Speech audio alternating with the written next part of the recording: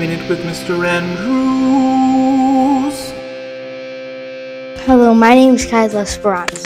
And I'm Ruth Pablo, and our class was chosen to show what it means to be responsible learners. Do you know what it means to be a responsible learner? It's staying focused when the teacher is talking. I think what it means to be a responsible learner is helpful. Focus while the teacher is talking.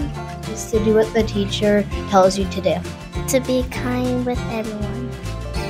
Be safe, respectful, and responsible towards our teachers. I think being a responsible learner means to pay attention in class and listen to the speaker. To be a responsible learner is to listen to your teacher. Do you know what it means to be a responsible learner? Yes, it means to listen to your teacher. Pay attention while the speaker is talking. You have to be respectful to others. Listen to your teacher and walk in the hallways. Respectful, responsible, and ready to learn. Is to look at the speaker.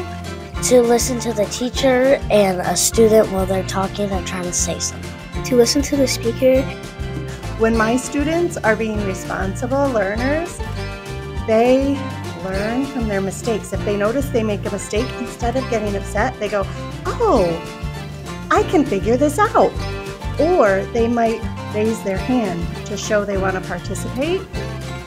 I love it when I have responsible learners in my class. It makes learning so much fun. Thank you for joining us on this week's A Minute with Mr. N. Don't forget to be safe, respectful, and responsible. And Go Hawks!